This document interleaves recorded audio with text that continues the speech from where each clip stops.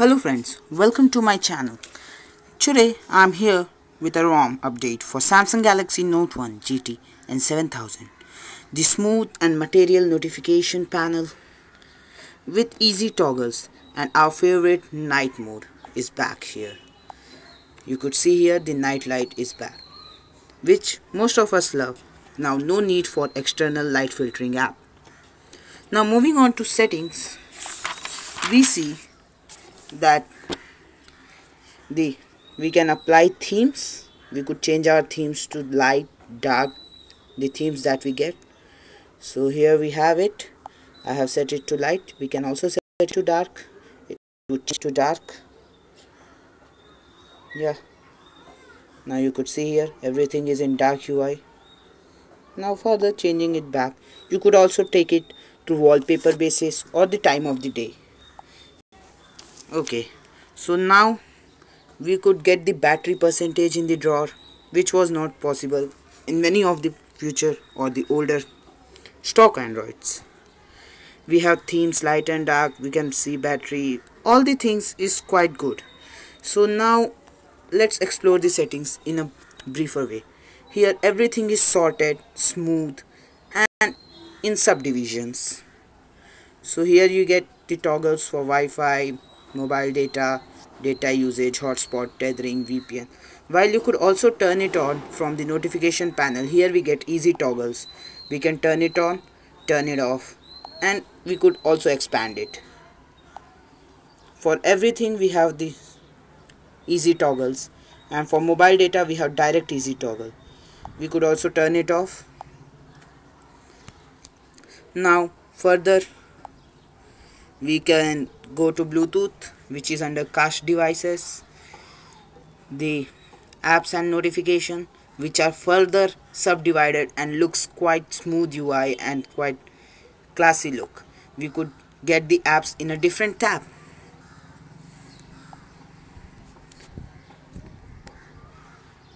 And here we could get all the apps permissions. We can also enable the PIP mode, VR helper services. All these things can be allowed. The PIP mode also works with the Google Maps. Today itself I tried it. Well, I did not try it with Chrome and all. Now let's move on to battery. The battery life is awesome. 6 hours 8 minutes, yet if you use it like this, the way I am using, but it keeps on updating. As soon as you stop using it, it extends the time. The battery saver is too good. Now the display settings, this is the small setting, but you could also expand it. Here you get everything related to display, Wacom plug and everything you need.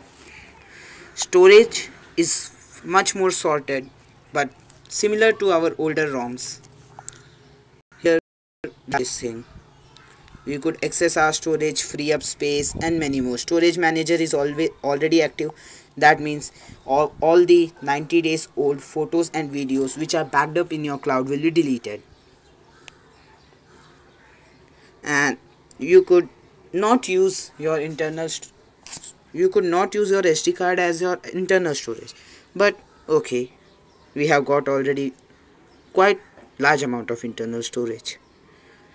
So now let's move on to security.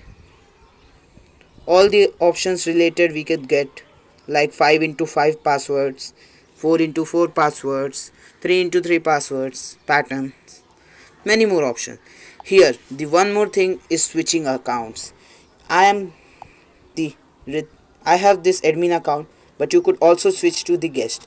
In the guest, the apps you download are not reflected in the admin, and in admin the apps downloaded are not reflected in the guest. So indirectly we could get the Windows OS like feature of admin and the guest user. And now all the data is backup. So now let us move on to system. So here you don't see developer options. Just let us enable it by just clicking 5 times on the build number, 7 times on the build number.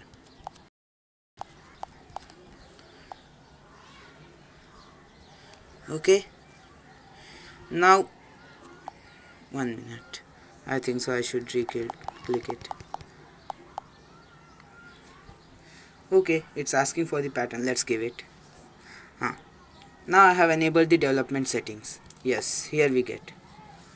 But as soon as we turn it off, it vanishes. It just vanishes from the setting. Too cool thing. Now let's enable it again.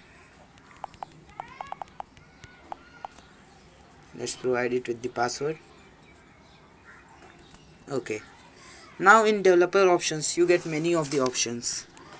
So here we can also enable our root access. So we should not flash the su file. We can enable the root access here itself. If you flash the su file, you would get a boot loop. Okay, you could manage or control the root access. You could enable the Android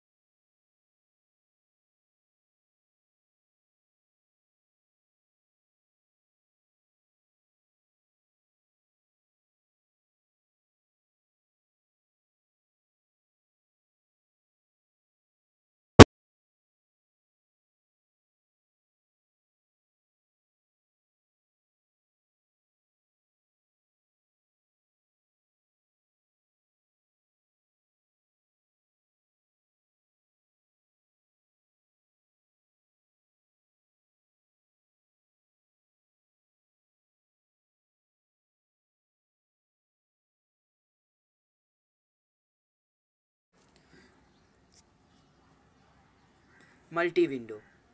Yes, you are hearing me right. You could not use the multi-window because multi-window is not for the low RAM devices, and this is the Android Go version. But if you want it, just go to any of the root explorer you are using and just go to the root folder. Let's grant it the root access if it asks. No, I have already granted it. So now let's go to the system and build.pro. In line something about 133 or 132, sorry, 103, it's the config low ram, ro.config.low underscore ram equals to true. It would be true in your ROM, but you should change it to false to use the multi-window. After changing it to the false, just reboot your device and you will be able to use the multi-window. And PIP works very good with the Google Maps app. So now I will try, but I don't know if it works now with the Google Map offline. Let's see. If it works, it's okay, but let's see. Just double tap on your menu option and click the home button.